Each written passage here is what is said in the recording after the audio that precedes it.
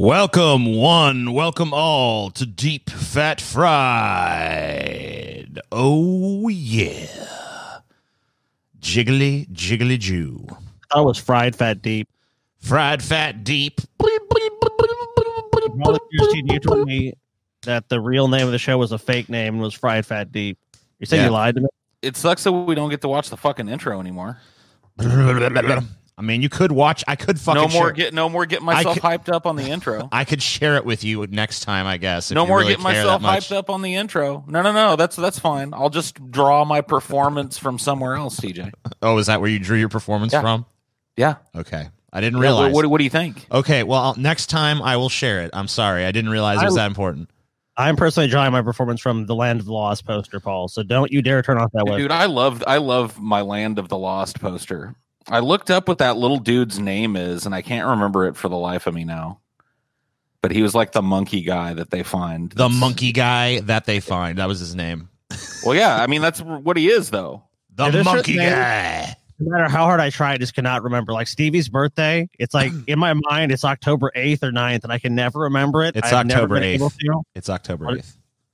Okay, so you'll tell me this, and my mind is just like, you ask me 30 minutes from now, like, what's Stevie's birthday? Is it October 8th or 9th? I'm like, oh shit, it's got to be the 9th, right? I'm horrible with birthdays. I remember Paul's birthday, April 1st. April Fools. I've just got a memorable birthday, though. Yeah. You're an April Fool. What's that birthday? April Fool's Day. You don't know it, do you? What's that, Scotty? It's my birthday, TJ. July 16th. Oh, you do know it. Fuck. Yep. What's Chelsea's birthday? December 6th. Oh, okay. Damn, dude. I was trying to catch you on that one. Yeah. You're like, well, fuck. I remember all birthdays. You could never be busted on your anniversary, dude. It's Halloween. How can you fucking forget Halloween? That was smart on your part, TJ. Yep. That's why I did it. My anniversary is sometime in fucking May. I have like 3 reminders. My anniversary is sometime in May. I have I have three reminders. Yeah, I have one a month before. I have one 2 weeks before, and I have one a week before. It's like anniversary. Okay, because like, dude, I'm not gonna remember it. I mean, I'm just not going to. Wow, Scotty. Wow. Me and Taylor tried to figure it out one time. She couldn't remember it either. It was like, it was in May, I think. It's like, doesn't fucking matter after it happens, dude. Yeah, I guess you're right, Scotty. I guess you're right. Yeah, I am fucking right, TJ. Good of you to notice. I really appreciate that. Why are we even here, TJ? Why are you here? Like stimulus payments or something? We're here to banter endlessly. This is another banter-sode, right? Oh, shit, dude. So start bantering. Cool. Start banting. I'm down. I'm always down for a banter-sode. Yeah. I could retool the entire show into one long banter-sode.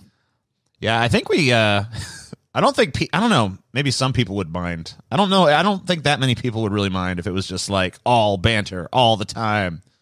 We just show up and like, man, my socks today have been fucking weird.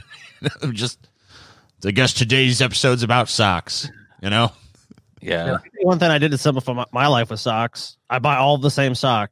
Well, no, I have one that's long and I have one that's short. That's it. And they're all Adidas ones and they're all black. That's it. I don't have to worry about matching socks. I only have one type of, or actually, excuse me, 2 types of socks. I used to just have plain black or white socks, but I got bored with it. So now I have colorful, crazy socks. And good luck matching those fucking things, dude. Oh, I don't have to. That's Chelsea's job. Damn. Wow, it's really sexist, TJ. It's not sexist. It's just her job. I didn't realize it was like that. It's just like it's my job to cook, you know? Whatever. We have it's man cook, woman sort socks. Yeah, you know? Wow, dude, you're sexist, TJ. I thought you're more progressive than that, bro. You thought wrong. You thought wrong, bitch. It's 2020, TJ, not 1920, bitch. I like how TJ has turned his marriage into a corporation. Where he and Chelsea represent 2 opposing labor forces in a giant corporate machine filled with jobs. That's how relationships work, Paul. Is it? Didn't you get my memo? I've never tried it. I've never tried that relationship. Yeah, well, it works. I did. It's successful. Okay. Paul, for once you could see the side of the brutal oppressor. You could be like, look, you're going to do all this labor for me, and I'm going to do jack shit in return. And but then the one that I'm oppressing gets to come back and tell me to do a bunch of shit too.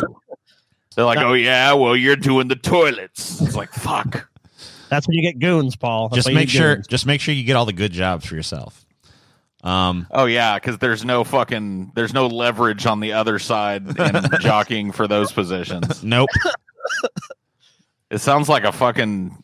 Well, I don't know. I mean, you say it works. It sounds like corporate negotiations where you have very little leverage.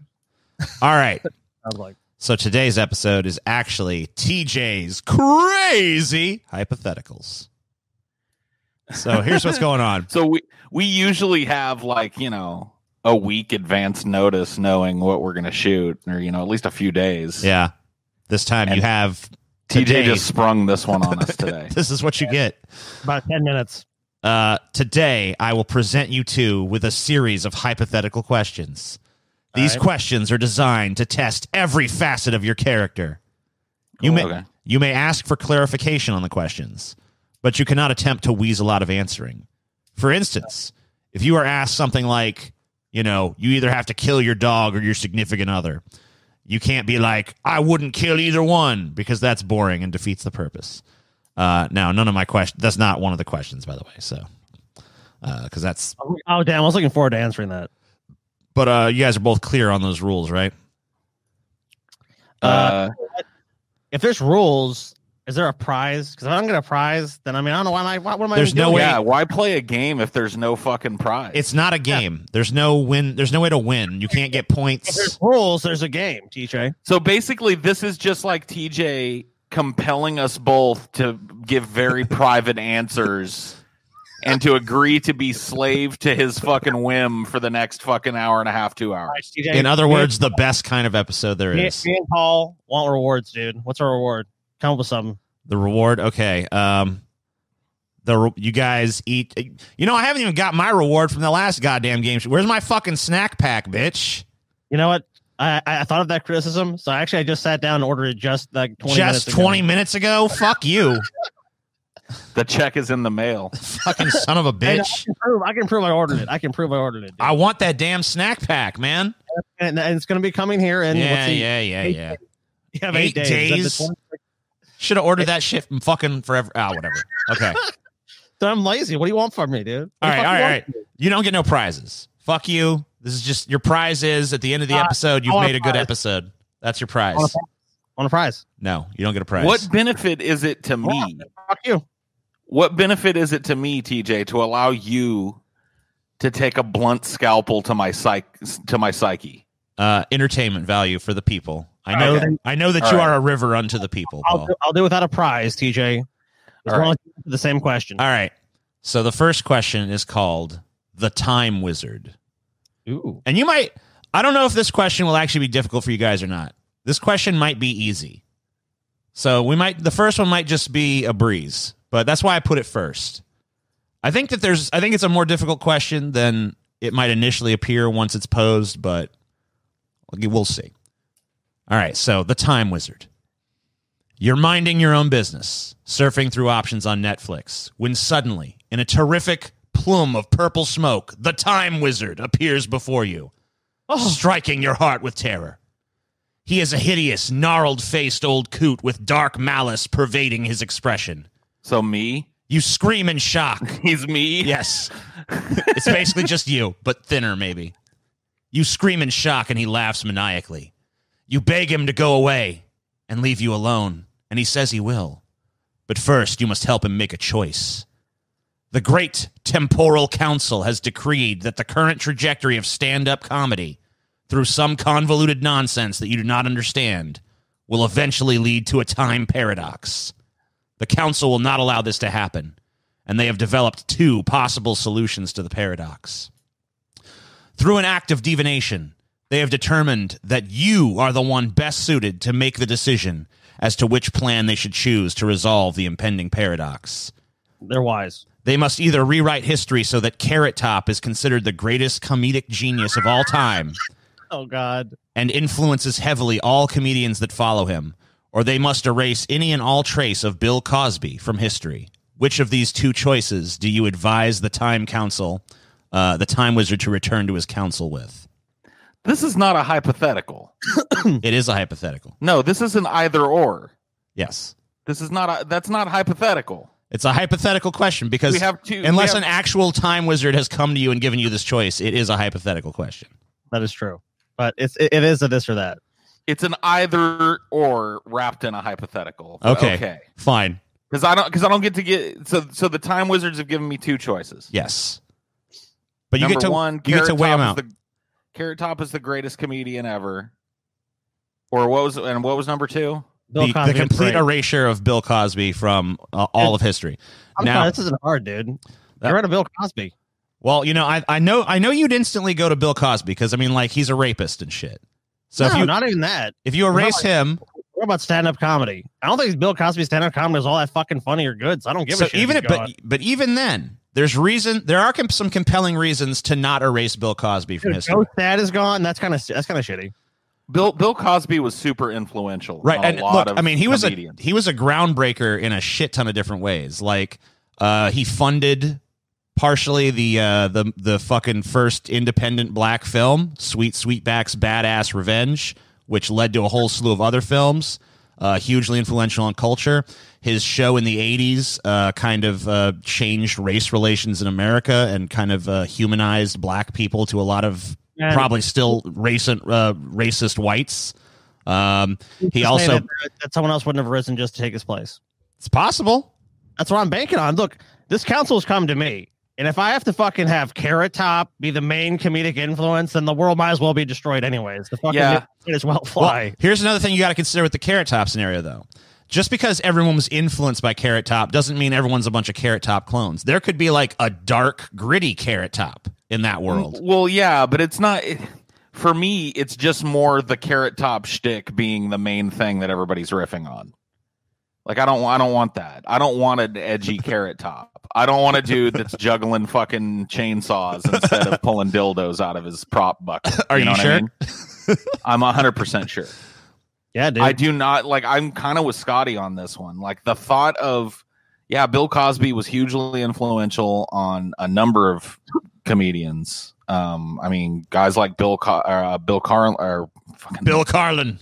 Joe Cosby. George Carlin has listed him as at least Richard a Pryor, influence. Pryor. But I mean, either way, you're probably changing the comedy landscape for the worse. Either one. Sure. It's just a matter of which one's worse. And, you might be actually harming race relations by getting rid of Bill Cosby, even though, of course, now his reputation is basically mud, Right. So, I mean, I think I got to go with eliminate Cosby on this one because just because the thought of a comedic landscape where, like, the Godfather influence is Carrot Top. I don't know, man. Is way more hideous to me than, trying to think about the loss of Bill Cosby. And then Paul was killed in the race. And then plus you prevent a bunch of rapes too. Yeah, that's a good added bonus, dude. With the Carrot Top one, you probably create a bunch of rapes. You know what I mean? Hey, you want to go to my box behind the stage? Sure. All right, Paul, you might like this one a little better because it's a little bit more open-ended. Okay. And it's not as much of an either or. This is called Alienated. You are abducted by aliens who fly you halfway across the cosmos to be an exhibit in an alien zoo. You are put into an enclosure roughly 900 square feet in size. All of your basic needs are met, but it is otherwise a very Spartan environment. Your alien masters, wishing to maximize your happiness in the environment so their guests don't complain, offer to supply you with any reasonable amenities and decor that you might desire. What do you request? Ooh. All right, summarize the fucking main question for me again. So you've been kidnapped by aliens. You're given an enclosure that's about 900 square feet in size. That's about 30 by 30. Right. Your alien masters are basically like, okay, look, we want you to be comfortable here, as comfortable as you possibly can be living in captivity. So what do you need for your enclosure to be happy? Okay. What, I mean, I guess what's the limitation of like what's reasonable? So, like, when I posed this question as a test question to Chelsea last night, she was like, well, I want internet. It's like, you can't have internet. But the aliens can get you a compendium of every, like, movie or book or whatever that existed up to that point, but you can't have like an active internet connection to Earth because you're halfway across the fucking galaxy. You know?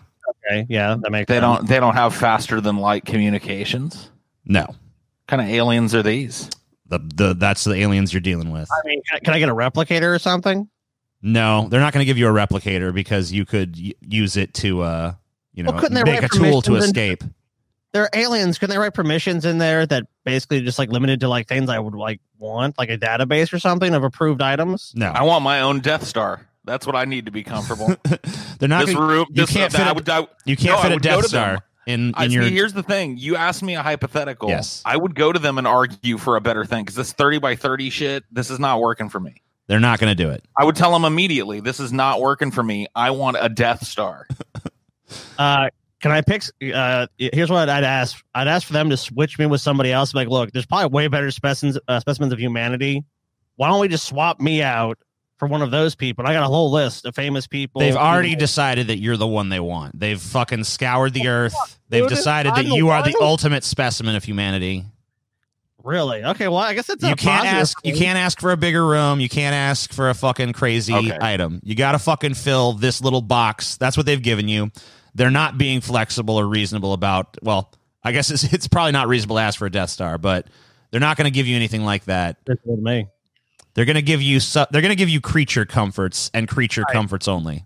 Can I get a sex robot? Because I guess I'm not going to be able to get laid. Yes, you can get a sex robot. Yeah, I want a sex robot for sure. I want a compendium of like knowledge and porn because I mean I'm gonna get bored there. Right. How many gaming systems? Stat. What about Taco Bell? Am I allowed to have that? Can I get Taco Bell? They will fucking they'll put Taco Bell-esque items on your menu, but sounds good. But they're not going to give it to you that much because they're going to feed you a diet that maximizes health. But they'll give you maybe Taco Bell-esque items as a treat. Yeah, I want a double-decker taco, dude. That's what I want. Fuck, so I would allow myself to be kidnapped by the aliens just to get a fucking double-decker taco. If they got double-decker tacos up there, fucking sign me up. There's no more on Earth. Or some shit too, man. You get fucking really stir crazy. I guess they're just gonna. So you're just kept in this enclosure. You're never allowed out of it for any reason. There's a treadmill. That's it. Okay. You're stuck in the box though. So I guess that's a pretty Are they gonna keep me for my life? I mean, how long am I gonna be kept in him? Like it was for the rest of your life. For the rest of your natural life, you will spend in the box. Damn, dude. I might ask for some sharp object or something at some point. Yeah, they're not going to let you have anything to kill yourself with, obviously. Fuck, dude, this is fucked up, man. You're basically in a prison at this point. You're a fucking captive animal. You're there for their guests, their alien guests to gawk at. You're going to spend the rest of your days, being gawked at by fucking alien visitors who are like, "Ooh, look at that strange bipedal ape creature." Do I get to fucking look at the aliens at least? I get to see who's like. Yeah, you will. There's going to be one of the walls will be sort of like a glass or a force field that you can see the aliens looking at you, but they can also see everything you do. Like if you jerk off to porn, there's aliens going, "Look, he's jerking off." I think I get over it pretty quickly. Yeah, I don't think it'd be too big of a deal for too long. You'd just be like, whatever. They just think you're an animal. I would throw my shit at the aliens too if I could. I might not have a force field to prevent it, but I'd still try it. I mean, all you're going to do is add to their amusement at that point. Yeah, whatever. I mean, I'm fucking stuck in this prison anyways. Might as well amuse myself. Well, I've got some ideas. Okay. What do you got? So, number one, these are aliens that got massive technology and shit. They would know that keeping an animal, one of the ways you can do that is to make their enclosure like their natural environment. Right. And so I would want the walls wallpapered in some kind of one-way screen where, to me, I can see, a big, it's like in Prometheus. Right. Remember where she had the screen that looked like different environments and shit? Oh, yeah. Yeah. That'd be pretty So cool. to me, I can kind of at my whim change it to a desert environment or a forest environment or a beach environment or whatever I want. I get to see that, but I don't care. It's see through for the guests, but I don't ever see the zoo guests. That's fine. Yeah, So I think they would allow. One. They would allow that. Sure. That would be number one. I don't care if they can see me, but I never know that they're there. Right. Number two, I just need access to that fucking compendium of all human things, all music, all writing, all movies ever made, all trivia that, you know, was available. Right. Yeah, I just need access to that because that's everything else is off of that. You know, I want video games. I can play any video game I want. Right. And maybe they can update it every like 5 years or so. I want to watch a movie. There's no bullshit. No, like, oh, I got to join this or fucking like this is an upgrade for me. Honestly, this part of it is an upgrade for me. Right. You'll have a complete library of every movie ever made and all that stuff because that's no but problem. I want all human knowledge though. Yeah, sure. I also want a library of alien knowledge translated into human, translated into English for me. Or at least, you know, whatever they'll give me. I'm sure they're not going to give me all. There's going to be some wisdom. stuff that's probably going to be off limits, but they'll give you some fucking hint of that. I mean, look, obviously these aliens have mastered interstellar travel, so you're going to want that kind of knowledge. You're going to be like, hey, you know. They're probably going to laugh at you and say that your tiny human brain cannot even comprehend the knowledge that they've accrued, but they'll give it to you. Well, that's fine. They can laugh, but, you know. Blame them. I laugh at me too, but I mean, still, it's like, you know, the ape wants the knowledge. Sure, here, yeah. Here I want you to go. see their entertainment. I want to see their movies and, you know, whatever the analog is. You know what I mean? Yeah, sure. I want access to that shit. Okay. That seems pretty reasonable. Like, as far as like living situation goes, I'm assuming they're handling feeding me, so I don't need a kitchen. Yeah, you're not going to need a kitchen. They're going to feed you your 3 squares or whatever the fuck. Right. So I just need like a big kind of like alien amorphous bed kind of thing that can be reconfigured into a seat.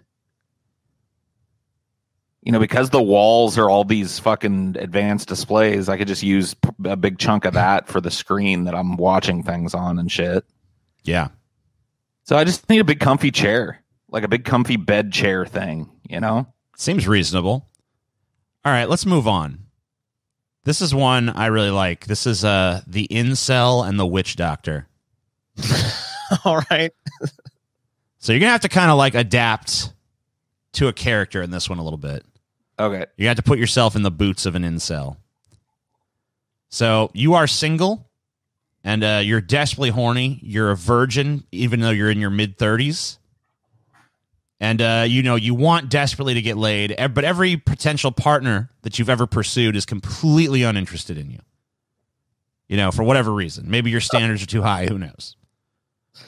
You're so desperate, you decide to consult a voodoo priest named Marlon Mumbo, who you've heard is able to solve any problem with his magic, but at a terrible cost. But your balls are so blue that you're willing to pay any price, or so you think.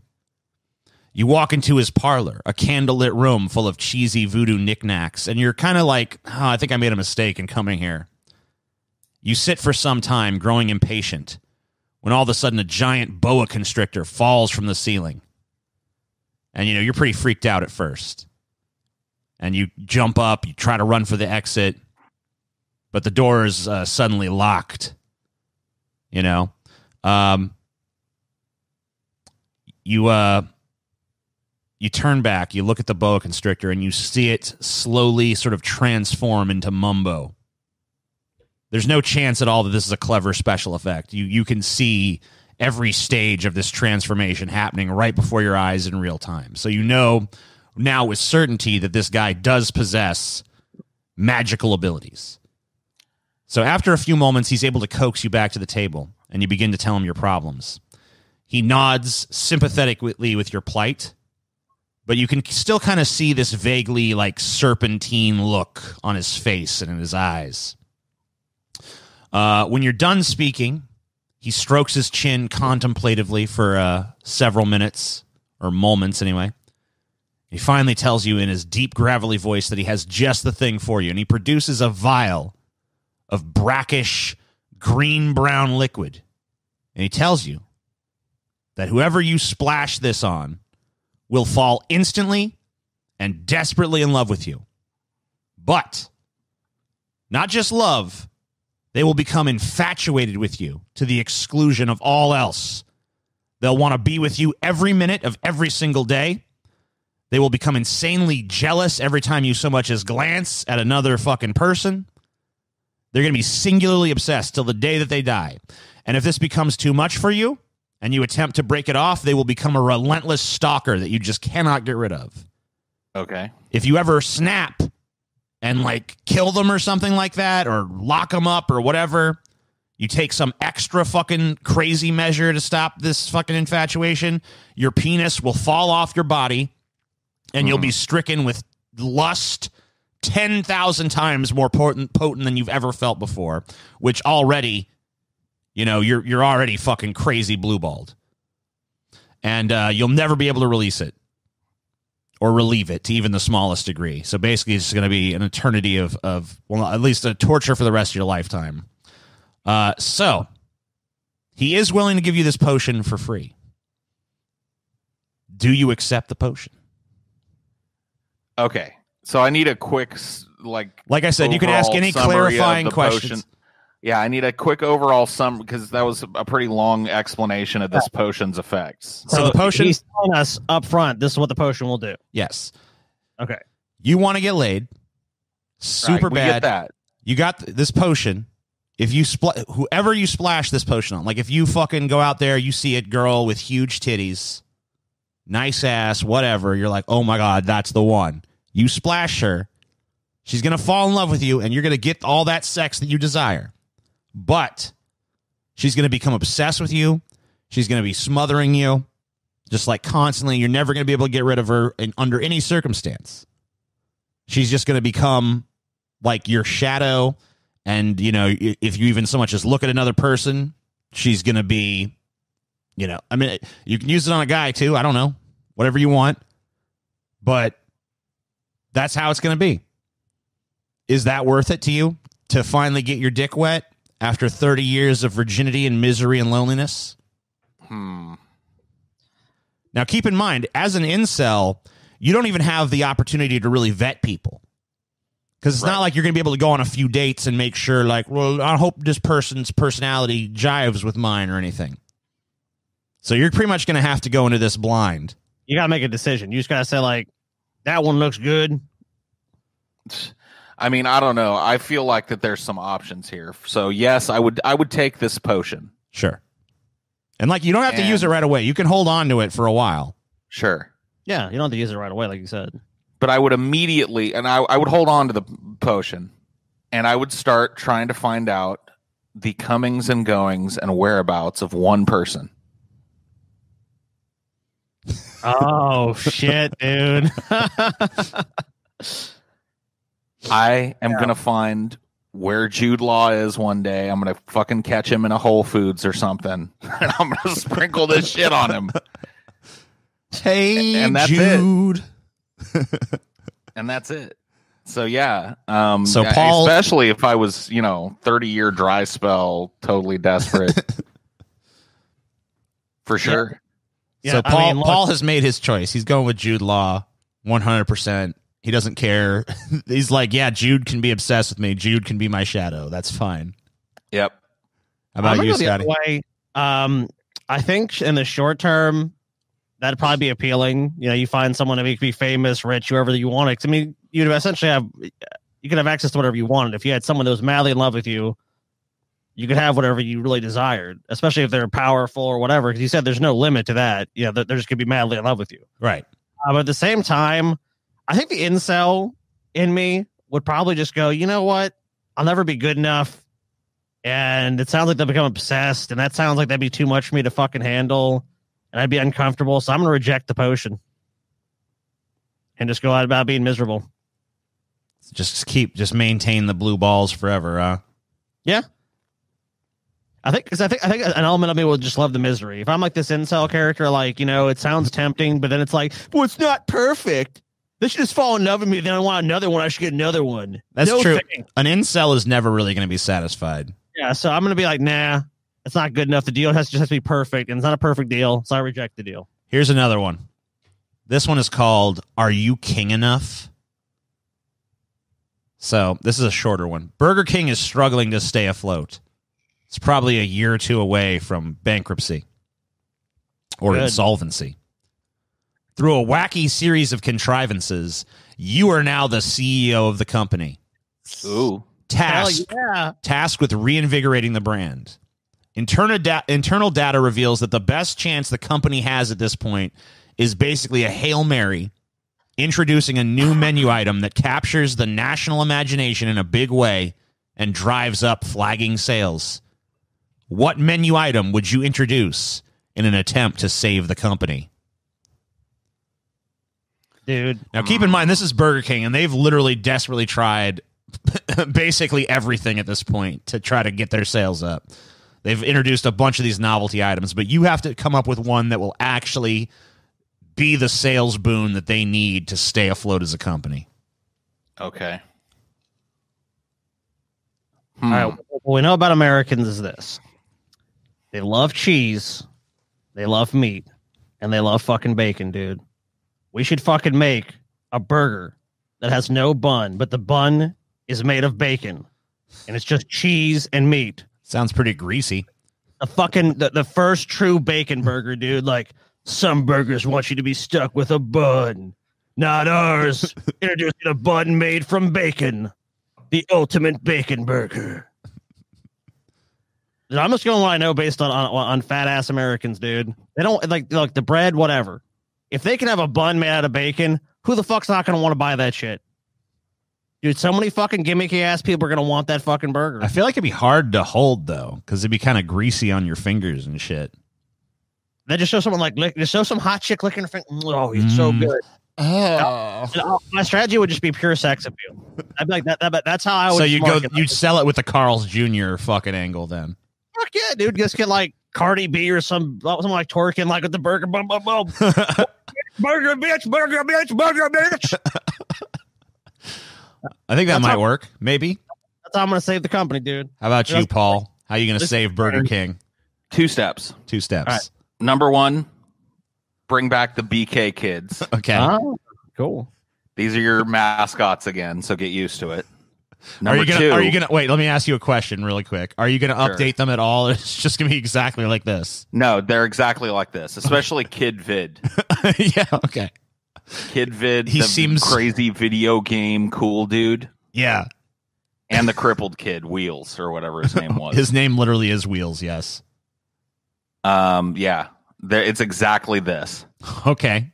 Number 2, Burger King is the Whopper. Right. Relaunch the Whopper. Relaunch it. How do you? Yep, with an honest campaign of like, look, we know the Whoppers sucked for a while, but now we've got it fixed. The Whopper is back.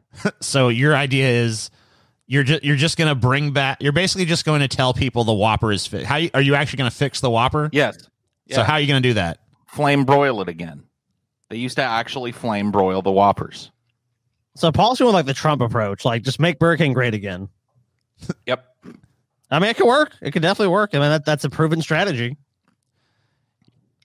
That makes sense to me. I'll allow that. I was thinking you'd have to come. I was gonna make you try to come up with some crazy novelty item, but I think you might be right. I think they do have. Maybe they do need to reboot the Whopper. Yep. I don't know about this Burger King Kids Club, but no. The Kids Club is key. It's key. Okay, The sales. Hey, dude, if you get kids as consumers, because kids will talk about products like obviously as adults we're like, okay, yeah, they're just crassly trying to market to me, but kids are like, I saw a commercial for this and it's wonderful. So I mean, I think Paul's a good strategy. I mean, like my strategy is the gimmicky, let's just fucking get a bunch of celebrities and let's just get some over the top item, and that could work. And then Paul's just going with more classic. Hey, you already know what we're about, but we're better at it now. Like we fucked up, now we're good again. Yeah, that's true. Go take a leak. I'll be right back. Go ahead. Well, while Paul's doing that, I'll tell Scotty about my idea. It's called the Pizza Bacon Donut Chicken Burger. Okay, dude. That makes so expensive to make. So it's 2 donuts that are topped like pizzas that serve as the buns. And then inside there's a burger and there's bacon and there's chicken. And it's all stacked up in there. See, here's our problem. I'll tell you number one problem. Fast food's got to be simple. It's got to be fucking. Now, see, what you're talking about is like something you find like a hipster restaurant in a fucking like downtown area of a city. Now, it sounds good, but like the Double Down or something like that. It's like you need something that's like really simple to make and it's really cheap to make. And all right, well, maybe we can downgrade it. Maybe it doesn't have to have all that. Maybe it's just a fucking burger, but instead of a buns, it's just 2 little pizzas, 2 little personal pizzas. Yeah, you could do that, but dude, here's the thing about like pizza burger. At most marketing for fast food products, the gimmicky ones especially, the reason they use cheese is because there's such a glut of that shit. Like Taco Bell does a lot of items like that. Burger King, you'll notice like all these gimmicky items or shit like that. But they like to keep it simple. That's one thing I've learned about fast food. It's got to be simple, like chicken fries. Burger King saw a huge surge in sales when they like brought back chicken fries. Cheese, cheese, cheese. We love cheese. Cheese. It's a disease. Man. What's that? Half cheese, half chicken. Burger King's new cheesy chicken fries. It's like basically like it's like fucking fried mozzarella. Yeah. Fucking fried chicken in one, dude. I like it. Yeah. All right. So Paul's back. Now it's time for one that's just called The Briefcase. Okay. Oh shit! This is like Pulp Fiction, dude. Now I kind of stole this one, but I changed it up a little bit. I just kind of found this on a website, but I added like some different twists to it. So you're walking through the city late at night when your eyes happen to look down a dark alleyway. In the alley, there's a single source of light, a highly focused beam, like a spotlight, coming down. And in that spotlight, there's a briefcase. And it's open. And you can see that it's full to the brim with what appears to be $100 bills. Everything around the briefcase is shrouded in darkness. And you feel like, wow, there's no way this isn't a trap. But you're looking at it, that looks like a fucking $1 million right there. Your greed compels you to get a little bit closer, and you know everything you can see from as close as you're willing to get and still feel like you're remotely safe looks like it's really $1 million just sitting there in the alley. So you shout out, "Hello? Hey, is anyone there?" There's no answer. And you can kind of feel from the way that the sound has bounced around this alley that the alley kind of feels empty. But you don't know for sure.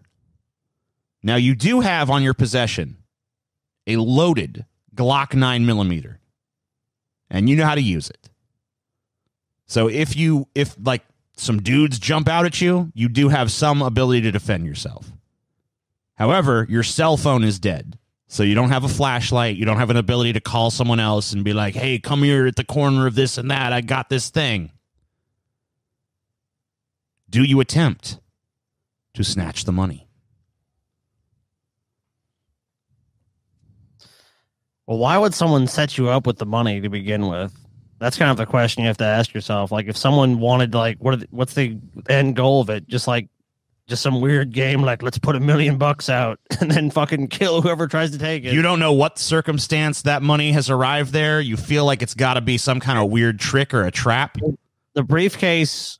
How's the briefcase on the ground? Is it just it's been thrown on the ground? Is it standing neatly there? Like, It's neatly placed right in the center of the spotlight, open, displaying its money for all who pass by to see. There's just no fucking way you take that briefcase, dude. Like, doesn't make any sense. It goes against every fundamental principle of our society, which is just like, here, just have $1 million.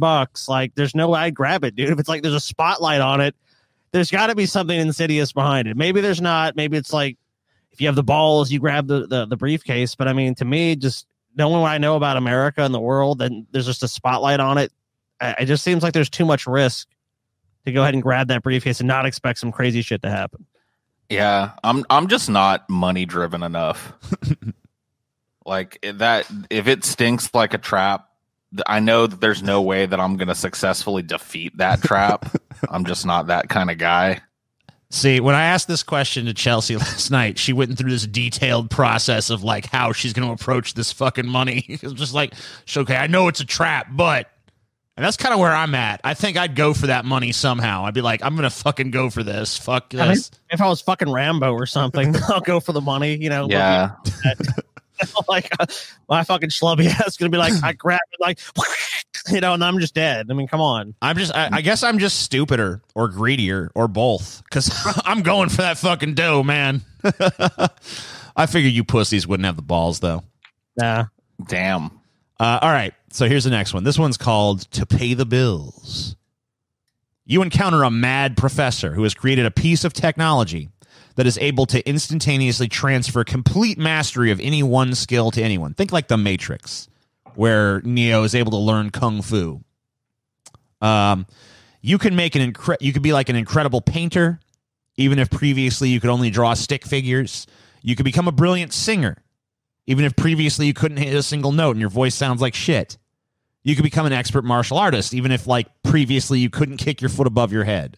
So there's no physical or intellectual barrier that cannot be subverted with this technology, other than like the laws of physics. Like you can't have the ability to like fly or shoot lasers from your eyes or some superhuman ability. It has to be within the realm of like human possibility. But within that boundary, any skill that you want, you can obtain. Listen, 1 out of every 10 people who undergo this procedure die. But the other 9 out of 10 get these skills and are amazing at them. So I guess there's a double part here. 1, would you take the risk? And by the way, the death is relatively painless. You go under for the procedure, you just don't wake up again. It's not like you suffer some horrible agonizing death or something.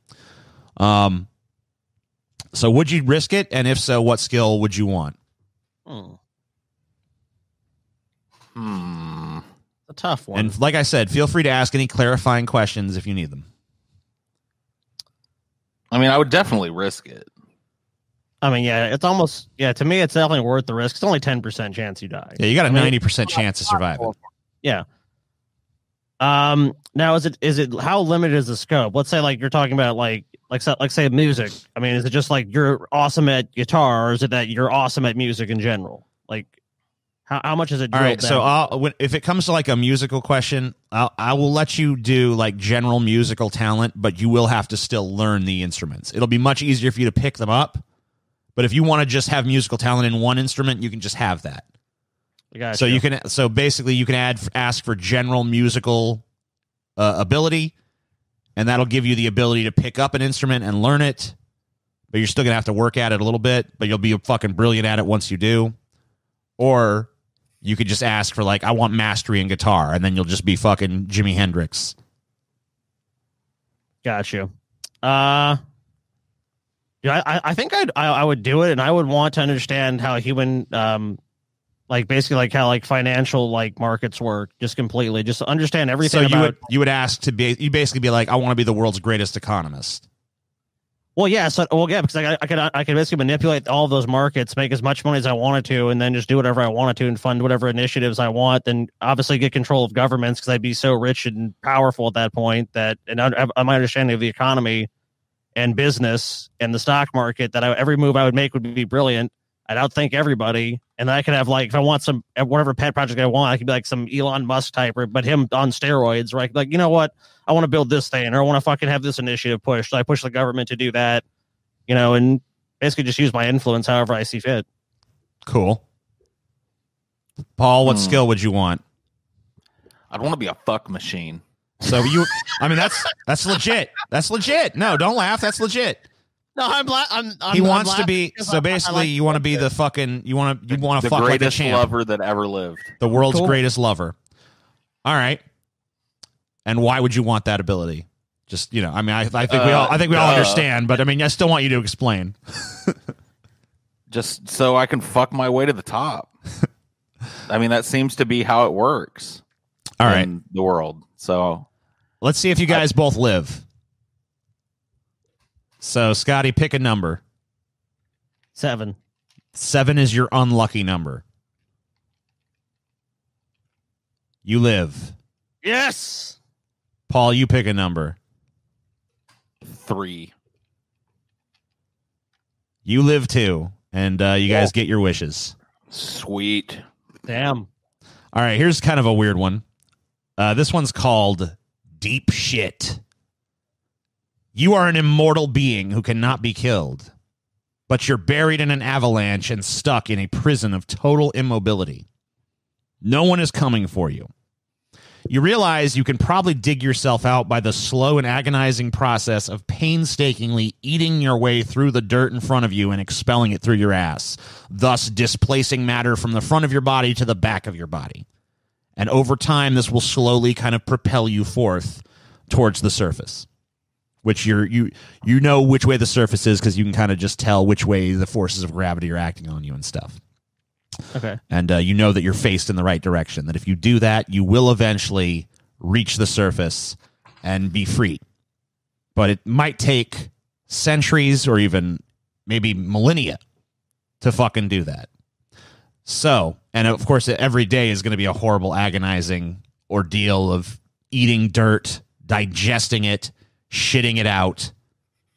You're going to go fucking mad. So, alternatively, you could accept your fate, retreat inward, and hope for nice dreams through eternity, or at least a span of time that's going to feel like an eternity until some happenstance frees you from your circumstance. What do you choose? And by the way, if you want to choose like kind of like I'll meditate for a while, then I'll eat dirt for a while kind of thing, you could do that too. All right, so is this like a mudslide sort of avalanche, or is it like we're talking about like snow and ice and stuff? This is just dirt. It's just a big fucking mountain of dirt and small rocks and stuff like that. There's not like going to be a big boulder that's going to obstruct your path or anything, but you're buried under fucking a metric fuck ton of just dirt and sediment. Shit. That too, probably. I mean, I guess if you were immortal, you might as well just, I mean, yeah, you probably just oscillate between like just like chilling and then just trying to eat your way out. I mean, what the fuck else are you going to do? You could just, I mean, like you could just be like, look, I'm not going to go through this ordeal of trying to escape this. This is my fate. I'm just going to retreat inwards, meditate, live in my own little dream world, and just find inner peace, you know? I think if you give someone a chance of any kind, even if it's a terrible chance, that's going to keep them going and drive. I mean, some people obviously are just going to give up and go, fuck it, I'm here. Eventually, maybe I'll be unearthed or something, but fuck it. Until that eventuality that might happens, I'm just going to fucking be dead. But, or essentially dead. I'd probably just try to get the fuck out of there. I mean, it's not really a great option, but what else are you going to do? It's not like you got anywhere to go. Scotty chooses to eat the dirt. Eat the fucking dirt, I guess. I think I'd try and create a balance. I would try and give myself a reward with the meditation. So I'd try and meditate and create a dream world for myself, a fantasy world that was like a reward. So it was awesome there. And then when I woke up, okay, time to eat dirt for a while until I'm too tired to do that. That does seem like the most reasonable solution to the problem, I feel like. All right, so here's one that's a little bit more open-ended. It's still kind of a binary choice, but you could do a little bit more with it if you wanted. So this is called reliving the past.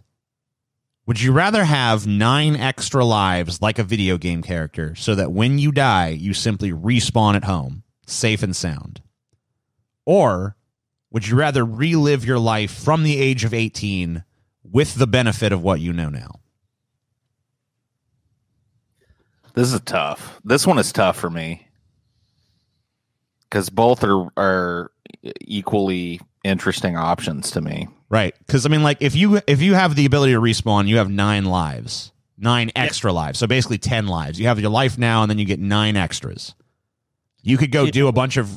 You go rob a bank and be like, so what? If I get shot, I get shot, If I have these extra lives, will people be aware that I have them? Like, no. Kind of like, okay, so if something happens to me, it's just like, oh, he's alive, he's fine. You'll respawn. Now, you'll respawn safe and sound in your house. Okay. Apparently there'll probably be another version of you that's like dead in a morgue somewhere, but your consciousness instantly transfers to this new body that's at your house. Okay. I'm saying like the people around me aware that I'm dead. So if let's say I go fucking, if they see you die, I guess. So they'd be freaked out if they just saw me alive again. Yeah. I mean, unless you explain to them like I have these extra lives and You know, if I ever die. Plus, you would be like a recognized criminal in certain situations. Depending on how you fucking handled it too. So yeah, right. You could do. You could fucking fake your own death with that shit. You could. You could do a fucking total thing. Like be like, you could pretty much get away with whatever the fuck you wanted in a sense. Because I mean, like you could mount up. You could like take out a bunch of fucking loans and credit card shit, and then just die in a big public way. And then when you respawn back, you just fucking like dye your hair a different color, and it's like I'm Jeremy Jenkins now, and fucking go somewhere else. You're gonna be fucking dead. Everyone's gonna see your dead body and be like, he's dead. So I mean, you can do whatever the fuck you want, at least in that respect. But obviously, the 18 option is interesting too. Because like you would, for you guys, I mean, I'm sure that there's certain things you could definitely take advantage of that happened since you were 18. You know, certain stocks are going to do well. I mean, like I know now that like I should have bought a bunch of Bitcoin when it was super cheap and then sold it off when it hit that crazy 20,000 level. You know.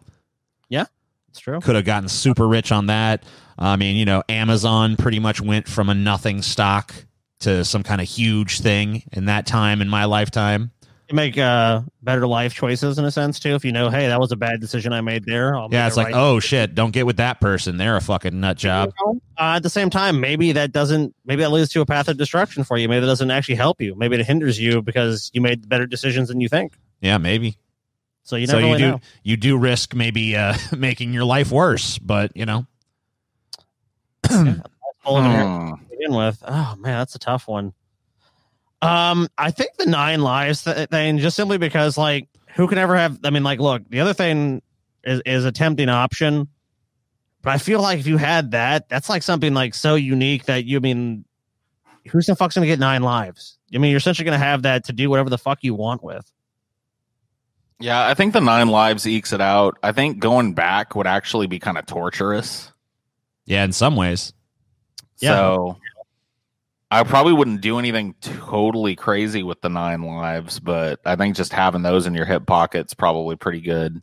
Yeah, I do kind of wonder though what would happen if you reach like the end of your life, like, oh shit, I've got cancer, and then you finally die of cancer, and then you respawn, like, oh shit, I still have cancer. Oh yeah, gotta die slowly of this horrible, debilitating illness like 9 more times. Well, you said that your conscious would be transferred to another body, so would that body even have cancer? I'm going to assume that the body that you come back to is in the same general condition as yours before you died. Oh well, that sucks then. Yeah, these are both dog shit fucking scenarios. Maybe your cancer would be gone. I don't know. Maybe that counts as like an injury because I'm going to assume you're in perfect condition when you come back, but you're still going to be as old as you were. So like if you're 80 and you die of cancer, maybe you come back and you don't have cancer, but you're still going to be 80. Yeah. I mean, but you could end your life very quickly at that point. If you were down to like 7 lives, I mean, you could just be like, okay, I'll just kill myself 7 more times real quick. Boom. All right. Boom. Yeah, but, all right. Boom. All right. Boom. I mean, hey, because I mean, going back through from 18 to now, it's like 14 years for me. Paul, your case, it's like 22 years. That's a long fucking time to have. I mean, you'd have a sneak preview of not just your own life. You'd have a sneak preview of everything that's going to happen to the point where you could manipulate some shit. That'd be cool in some respects, but I don't think I want to live through it again. You could do that fucking, Marty with the sports almanac kind of shit. Yeah, I'm taking my 9 lives, dude. Taking the 9 lives, huh? Scotty I'll take the 9 lives too. Scotty and Paul both choose the kitty cat option. Yeah, cool. I'll be like a cat. All right. This one is called the Beauty Bean. You and your significant other are walking through the forest when a mischievous elf appears on a nearby rock and identifies himself as Lord Gimbly. What the fuck? He does an annoying dance and sings an annoying song and produces from his satchel of wonders a magic bean. This bean, he tells you, will make whoever eats it ridiculously attractive, almost supernaturally beautiful. But he only has one, and it won't work if it's split.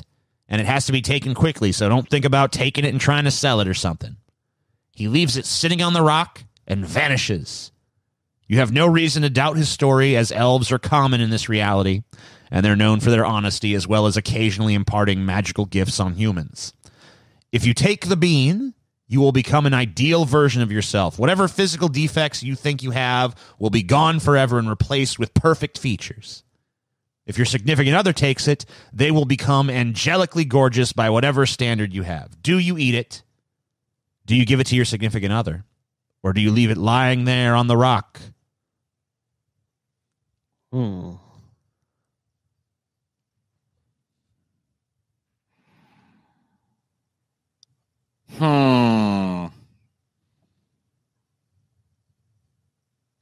That's fucking tough, dude. Because a part of you wants to take it, so you're like, yeah, I'm perfect. But then it kind of feels like you're being a dick to your significant other. You're like, yeah, you don't get it. Not only that, though, but think about this. You give it to your significant other, all of a sudden, they're like way the fuck out of your league. Like, holy shit.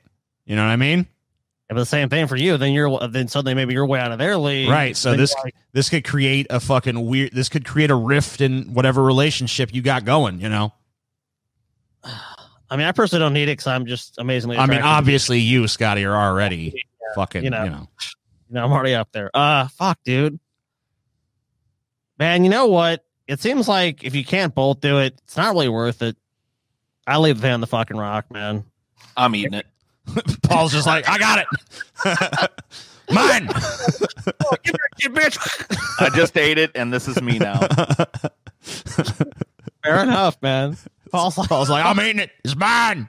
Get away from my bean, bitch. Fuck this. Give me it now. I'm beautiful. Yeah, I know. I'd eat it for sure.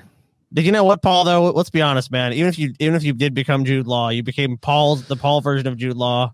Wouldn't change you on the inside. I don't want to be changed on the inside. All this icky, droopy stuff on the outside that I want to get rid of. All right, Paul, this one yeah, Paul. This one's fun. You guys will like this, I think. This one's called That's Super, Man. Okay.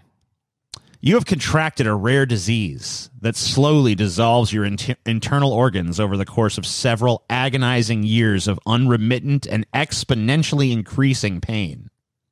There is no known cure or even treatment, and so you decide to end your life. However, what's that, Paul? I thought that was me. I said, damn, that sucks. Oh. However, every time you attempt to kill yourself, Superman shows up to save you. You jump off a bridge, he catches you. You try to shoot yourself in the head, he freezes the gun with his ice breath before it can fire, and so on and so on. Every method, every time, Superman is there. Whatever you try, Superman's there to give you a fucking annoying lecture about the value of life. Is Superman a fundamentalist Christian now? Yes. He's totally unreasonable when you try to explain to him the horrible, slow, agonizing death that you're slated to suffer. And you tell him, like, look, I'd rather have this quick, painless death than have this slow, horrible, painful death over many years. Now, Superman, he's not amenable to this at all. He's totally like, no, you got to live. It's the value of life, the beauty of life. He doesn't seem malicious, but he seems like completely and totally misguided. So you take your case to the media, hoping that you might find some allies there, but you find that no one's really sympathetic with you. Even the people who do kind of like sympathize with your plight are like, look, Superman does so much for the world. He does so many good things for us that, if Superman has this one little flaw that he won't let this suicidal guy die, whatever. We just have to accept that about Superman. So even the people who are kind of sympathetic still are not really on your side. Eventually, though, you do find a lawyer to represent you in court. And he has a legal case that's pretty airtight to stop Superman from saving you. But in the process, it would basically prevent Superman from saving anyone at any time. Now, Superman, being a symbol of law and order and a patriot, says that he will abide by the court's decision. So national media attention that was already unsympathetic towards you is now against you completely. People are furious at you. People are spitting out on you on the street. You're shamed in the national press. Protesters gather outside your house. People are on TV talking about what a piece of shit you are. all the time. There's widespread anger towards you. There's a growing, roaring demand for you to drop your case against Superman. Because how dare you selfishly deprive the world of Superman? So some wealthy philanthropists even promise you, look, we're going to pour millions of dollars into research, into the treatment of your fucking disease. We're going to try to make your life as comfortable as possible. Maybe we'll even find a cure. It's unlikely, but maybe we can at least find you some good treatments that will give you a greater degree of comfort as you kind of wind slowly down this drain. Ultimately, you do recognize that Superman does more harm than good, good than harm in the world. But you wake up every day in worse and worse pain, and you don't think you can fucking handle it. So, do you cave into public pressure? Do you proceed with your case? What do? Do you deprive the world of Superman for your own comfort? Fuck yeah, dude. Look, I have a debilitating disease. Superman won't let me die. A bunch of assholes then attack me because I have basically a benevolent dictator that just won't let me fucking die. And no one else gives a shit. They're harassing me, treating me like shit. Fuck them. I'm fucking suffering and want to die. And I'm going to be dead afterwards anyways. So fuck them. What does it matter to me? I'm dead. And then they get fucked. So fuck them and fuck Superman for fucking forcing me to keep staying alive. I wish I had a different perspective on this, but I kind of don't. Like, I feel like in killing Superman 2, I'd be liberating a bunch of people like me, who he's probably out there saving too. Yeah, so there's probably others like you. Maybe there's even a support group somewhere. Yeah, I mean, it's time to wean ourselves off the Superman teat, y'all. But, he's out there. I would definitely proceed with my case. In this world, though, the stuff like, these fires in Australia, Superman already put those out a long time ago, Well, look, dude, every disaster averted. The last time a hurricane rolled through, no one was killed because Superman saved them all. Like, he saved a lot of people. He helps a lot of people out. Here's what's going to happen, TJ. I'm going to win my case. And then there's going to be another case presented shortly thereafter that reverses the decision of my case, but I'm already dead anyways, and Superman can go back to his bullshit. We all know what's going to happen. Come on. Justifying his fucking selfishness. What a piece of garbage. Dude, let's be honest. We know that fucking Superman's going to fucking be brought back immediately. There's going to be some calamity. They're going to be like, Supreme Court rules 9-0 that Superman is legal to do whatever he needs to do. I mean, whatever. They're going to pass a law. They're going to change. No. All right. So Superman's got to die. He's got to die. And I would, as a stipulation, when I win my case, I would want to be the one that fires the kryptonite bullet. There's no mechanism to kill him in this scenario. Yeah, come on. But nope. All right. So he I should do be tied down with kryptonite ropes, and I will shoot him in the head with a kryptonite bullet. So I do have written up here as a finale the greatest hypothetical ever written. But we're gonna do some quickies first. All right. Now these are ones that I those ones I kind of wrote out this big long shit for. These are ones that are just more direct kind of questions. Gotcha. All right. So number one of the quickies. Would you rather be the greatest artist of your lifetime, but your work is never appreciated while you're still alive, but it'll be celebrated for generations to come afterwards? Or would you rather be a super popular artist in your lifetime whose work will not stand the test of time and will be looked at as utter garbage by future generations? Simple one. I'd be the popular artist now. I mean, who cares? What do I care if I'm fucking worm food and people are worshiping me? That does me no good. Yeah, I don't know. A lot of people really seem to put a value on that legacy, though. Yeah. Not you guys. You guys are way more pragmatic. I want the fucking Malibu mansion now. I want the fucking Bentley. I want the Rolexes. I want the Lear jet to fly me anywhere in the fucking world that I want. I want the champagne. I want the bitches. Well, fair enough, man. What about you, Scotty? I'm going with the legacy, dude. You want your name to echo throughout history. You want people to be like, this is reminiscent of the work of the great Scott Kirk. If you don't have a massive ego, come on. That's immediately appealing to me. Yeah, the other shit's, I mean, that's definitely, like, to me, it's like, do you want it now or do you want it later? Because I know what you're saying. Like, you don't get it later. That's the thing. You're dead. You, Paul, because you're going to be an influential figure throughout history. Yeah, but you're not going to be here to see any of it or experience any of it. That's true, but I've left a greater mark than you would have. So I'm fine with it. I mean, yeah, the mark, but like, what does the mark matter when you're in oblivion? Yes, I'm going to influence countless generations. So you lived in a dirty hovel, feverishly slaving away on your paintings your whole life, and I lived a fucking dick-sucking romp of a fucking bacchanal of a life. Okay, well, that's your decision. I mean, I don't know. All right. If you could eat for free at McDonald's anytime you wanted, how often would you eat there? All the fucking time, dude. Do I have to give you a number? Like if I had one in my house or something? No, you still got to go to it, but it's free. I can't be like Richie Rich and just have it in my house. Or like I'd probably eat there just as much as I do now, honestly. No more, no less, huh? Yeah. How often is that? I probably go there like twice a week. Yeah, once or twice a week, I'd probably eat it. Yeah, I mean, all right. every day. I mean, we saw fucking. You don't want to overdo it. I mean, we saw Morgan Spurlock's 30 days thing where he fucking almost died. But it's kind of tempting. It's kind of tempting when it's just like you can just go in there and be like, "Yeah, give me fucking 10 cheeseburgers or whatever." And they're just like, "Here you go." Yeah, right. I mean, I'd probably be tempted sometimes, but I'm not really like, I don't know. I think I'd probably go once a week. All right, you can't overdo it. If you could gain the powers and abilities of Spider-Man, but you would lose the ability to lie, would you do it? Oh, damn.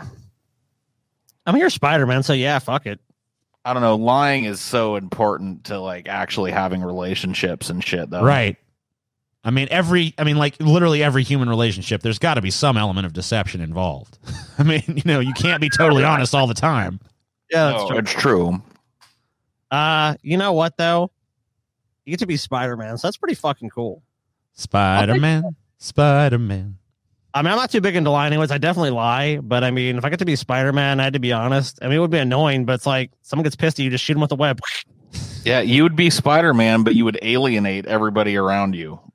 I mean, that's gonna be the role of Spider-Man anyways. You're gonna be alienated. All right. Would you rather be super ugly but be the best lover to ever exist in the history of the human race, or super hot but don't know what the fuck you're doing in the bedroom? So I'm already option 2.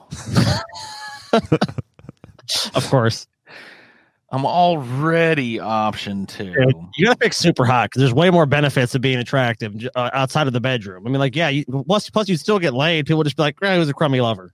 But you get all the other benefits of like, you could be a model, you could get into whatever party you want to. People respect you just because you're attractive. So you have a lot more going on there. Yeah, like master sex skills are only really useful if you could ever convince anybody to fuck you. But you know what? If you did start to get it going, you could start to get a reputation of like, wow, Yeah, but I mean, how does that actually spread? Yeah, you know what I mean? Yeah, it's a little bit harder. So you get a reputation in your little town or whatever the fuck. But like you're a few sluts around town. But no matter how hot you are, you're still comically inept in bed. So I mean, like you're gonna get another. That reputation is gonna spread too. Of like, he can't fuck for shit, girl. Damn. Mm-hmm.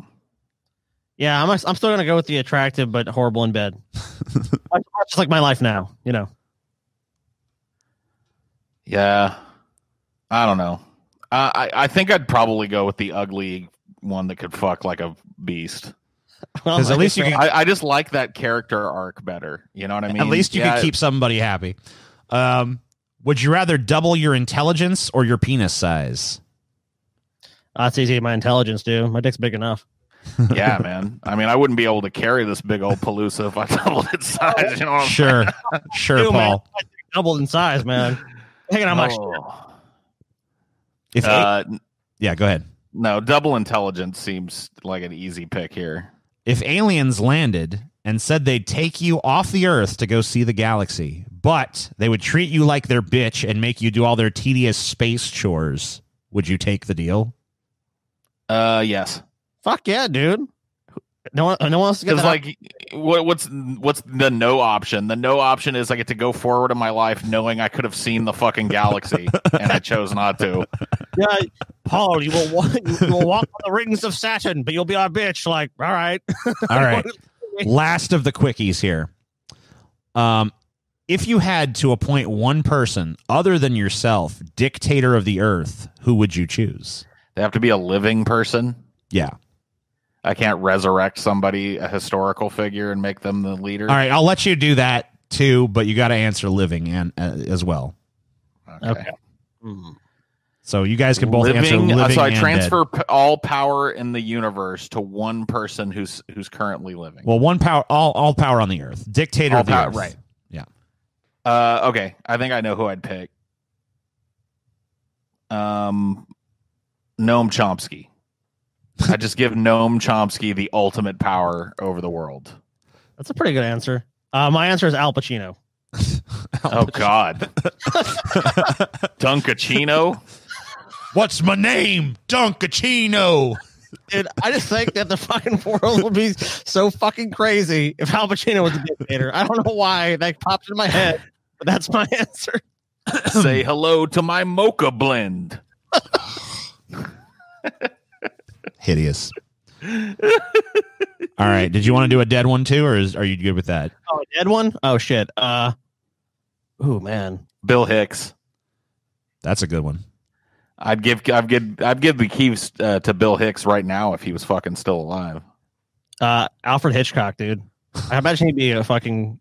He'd be like the kind of dictator I would respect, dude. We would all be involved in slightly comedic murder plots and shit against everybody else around. Sounds us. good to me. All right. Now it's time for the ultimate. This is the greatest hypothetical question ever constructed. Holy shit, I'm ready. This is going to be the finale. This one's called Don't Know Where, Don't Know Gwen. You go out to check the mail, but when you reach into your mailbox, you are inexplicably sucked into a portal that leads you to 100 years in the future. You were surprised to find over the course of several weeks that many of the global problems you thought would lead humanity to ruination were all somehow avoided, and the future is actually an amazing utopia. Poverty, racism, climate change, all the social ills that plagued your time seem to have vanished. You learn that this is largely due to a series of sweeping social reforms passed by a woman named Gwen Palmer, who was elected president in 2060. Scientists in the future, who are familiar with your temporal displacement, have found a way to send you back in time, but they are worried that you know too much, and so they don't want to send you back. As great as the future is, you do feel out of place in it, and you do wish to return to your own time. It takes some convincing, but eventually they relent and send you back to only a split second after you left, your hand still in the mailbox. You pull it out, you're holding a campaign ad for Gwen Palmer, who is running for state senate in your area. You recognize that it is the same Gwen Palmer who will be elected president in 40 years, but her campaign issues are horrible. She is young but ultra-conservative Republican whose campaign seems to be centered almost completely around repealing abortion rights and restoring family values and other such garbage. You know that she will one day become a great reformer that fixes many of America's problems and creates a better society, but you decide that nonetheless you cannot support her at this stage in her political career. So you go back inside your house and look for something to eat. You find that you have all the ingredients to make a grilled cheese sandwich, and so you do so, and it's really good. 40 years pass, and society gets worse and worse. You're an old man, miserable and decrepit. But for all the years, you've maintained some hope because you know that big changes are coming in 2060. But when the results of the 2060 election come back, socialist reformer Gwen Palmer loses by a razor-slim margin to an ultra-right-wing demagogue named Brutus Devanovich. You realize that something you did must have altered the timeline and probably fucked any chance of society improving for the better. In despair, you die of a heart attack right in front of your holovision set, knowing that you doomed us all. When you arrive in the afterlife, a demonic imp named Randolph tells you that it was the grilled cheese sandwich you ate 40 years ago that ultimately doomed Palmer's campaign. You're incredulous at first, but he explains in meticulous detail the causal chain of events, and you see the nature of your error. And you wish for nothing more than to fix what you have done. Randolph offers you the chance to go back to Earth the moment before you made that grilled cheese sandwich. and you graciously accept his offer. However, the only other food available in the house is a bowl of grape nuts. Knowing that your grilled cheese sandwich will doom humanity, will you eat a disgusting bowl of grape nuts instead? Fuck humanity. Give me the grilled cheese, dude. Grape nuts? There's no fucking way I can choke that shit down. The planet's going to be fine. They're going to figure it out after Gwen Palmer or whatever the fuck. I'm sure the fucking brutal dictator guy will do just fine. Yeah, I mean, this is a tough one. On one hand, the survival and thriving of the human species in a utopia, and on the other hand, grape nuts. You know, that's really what I'm struggling with. So that grilled cheese sandwich is starting to look pretty fucking tasty. But I've already been through it, though, at this point. You got to remember, I've already aged to an old man. Yeah, that's true. Had a miserable life because everything just keeps getting worse and worse. But there's nothing but grape nuts, though. There's nothing else in the house. Just the grape nuts and the stuff to make a grilled cheese sandwich. Well, couldn't you eat the stuff individually? You could always go to the store or something, but Who knows? I mean, let's just say that's off the table. yeah, I mean, no one wants. There's no way. Yeah, no one wants to fucking. I'm trying to explain that, man. It's the grape nuts or the grill. It's the grilled cheese, and that's it. Right, that's what we got. Fuck, dude. I mean, and you can always have the look. If you eat the grape nuts now and you get a little hungry later, you can still eat the grilled cheese sandwich. It won't cause the causal chain then, so you still could eat the sandwich, but you're hungry now. And you have to make a decision. You got to make a decision one way or the other. You can eat the grilled cheese or the grape nuts, you know? Grilled cheese leads to fucking humanity's decline and, everything's destroyed. Grape nuts, it leads to an eventual utopia. Oh, man. Grape nuts, though? Grape nuts. You got to eat a big old heaping bowl of those things, too. Everyone's got to do their sacrifice. They got to make their fucking. You got to do what they got to do. I guess for the good of humanity, this one time, I'll eat the grilled cheese. Fuck them. Fuck them, dude. I'll be old dead anyways. Yeah, because that grilled cheese is looking pretty tasty. It's a really good grilled cheese. Or not, and yeah, I could delay gratification until later and just tide myself over with some grape nuts and have a grilled cheese later that night. But that would, that'd mean I have to eat grape nuts right now, which no, dude. Fuck humanity. They gave this choice to the wrong motherfucker. Ah, so beautiful. I mean, it might be interesting to just choke down the grape nuts and see the alternate timeline, though. That's something true. I'm not considering. Because, it was a whole causal chain. So you would get a totally different 40 years if you ate that grape nuts. Right. It might start off pretty much the same, but it would, you'd start to notice those causal changes mounting over time. So I'd also know a lot of shit that was going to happen over the next 40 years. That's true. You'd have the benefit of some wisdom. Like Biff. That's true. I could get a hold of the sports almanac. You could do that either way, though. And in fact, you'd have a better idea of what's going to happen if you ate the grilled cheese sandwich, because then the timeline would be unaltered from the one you already experienced. So right. I think, yeah, I eat the sandwich. I eat the sandwich and become King Biff, dude. I have my own fucking casino. I got the penthouse at the top. I wear a red smoking jacket everywhere. You know what I mean? I love it. Why the fuck not, dude? I fucking love it. Sounds good to me. All right, well that's all the hypotheticals I got. Hope you guys enjoyed. I enjoyed seeing how these fucking crazy fucks reacted to these crazy things. Yeah, I mean, if you liked it, let us know. Give it a thumbs up. Follow us on, you subscribe to our YouTube channels, hit those stupid fucking alert bells, do all that bullshit. And, if you guys like our show, we got a shit ton of shit that's exclusive to our patrons. So it's always a good idea to join that Pessimist Productions Patreon, man. Yeah, we actually counted, and it was on the nose a shit ton. Yeah, it was one whole shit ton. And we're working on it. We're basically working on our second shit ton at this point. Right, yeah. These are like, what's a ton? No, we're talking about a metric shit ton. So that's metric. So you guys understand that. So check it out. It's all down there in the description. And we'll see you guys later. Bye. Deep fat fried. Deep fat fried.